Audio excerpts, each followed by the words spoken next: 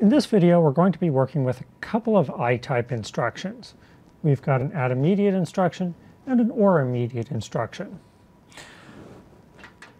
Unlike the majority of our R-type instructions, we will have a meaningful value in our opcode. Our add immediate instruction has an opcode of 8, and the or immediate instruction has an opcode of D.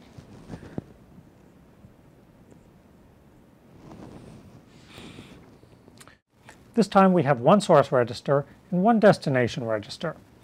So we'll put our source register in the RS field and our destination registers in the RT field. For the add immediate instruction, both the source and destination registers are the same, so I can just put $SP in both of them. The or immediate instruction has the same format, but source register will be $SP and the destination register will be $T0.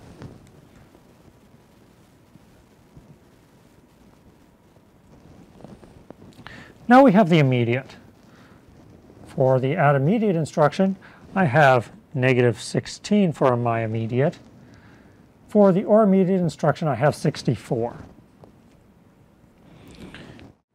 Converting the first three fields to binary will be pretty straightforward. I have 6 bits for my opcode.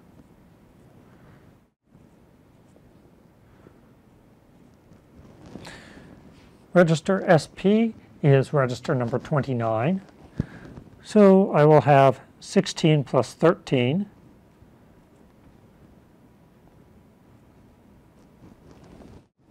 The stack pointer is still register number 29. T0 is register number 8. Now I have the immediate fields. The immediate field is going to be a 2's complement representation of the number that we're interested in. For -16, I get x f0. So this would be the hexadecimal value for -16. 64 is that value. Now I'm going to go through and convert both of these into hexadecimal values. So that's what we get for both of those instructions when we convert them into machine language.